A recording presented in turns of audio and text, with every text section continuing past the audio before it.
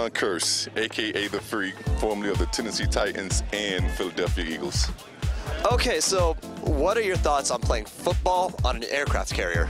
This is amazing. Like, you see these things on television, but you don't really know how big they are until you get on one. This is like basically 2 or 3 football fields put together on the water. That is amazing. This is a lot of space to do a lot of stuff. Yes. All right, so you had to have played Madden when you were growing up, correct? Heck yeah, come on now. I was one of the best around my city. Believe that. All right, well, you say you're one of the best. Well, first of all, what's a favorite memory of yours from playing Madden growing up? Really, I'm going to say the effects. I mean, because one of my cousins, I think he still has like a Sega or something.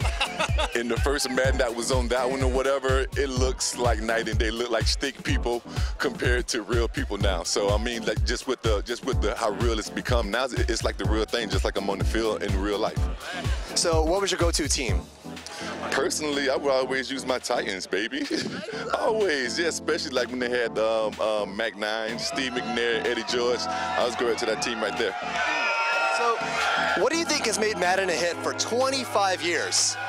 I'm going to say because it's so realistic. I mean, these guys do their homework. These gamers, the people that make this game do their homework. And listen, when I say I play this game, it's like the real thing. Like, I factor in what we would do in real life into the game, and that makes you a good Madden player. If you know the game in real life, you can transfer it on to the game.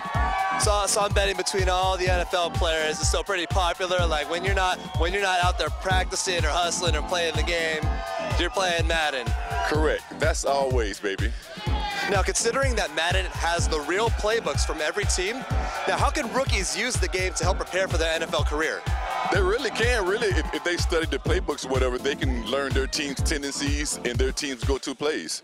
And basically, you can transfer that into real life because it is the playbook. So if you can learn those playbooks on the game, that's pretty much what you're going to be doing in the real thing. So it's good. All right, now Madden 25 has this new mode where now instead of being a player, you get to be the owner of your team, and you get to control everything from team decisions to even concession menus. Now, if you were an owner, what would you do?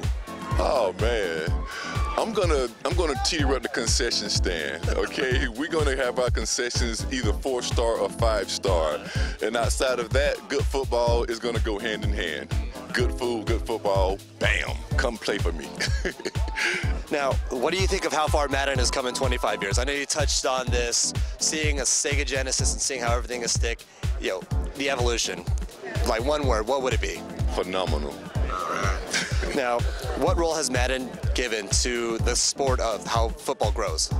Definitely, personally, it gives the fans. It gives the fans a real look at kind of what goes on, like what we're seeing as players or whatever. Because like so many of my friends outside of football call me up to ask me to pick my brains about play calling and everything else. And it really is the same thing as the real thing. Once you play Madden, it's you apply the same real life scenarios, and it'll make you a better gamer.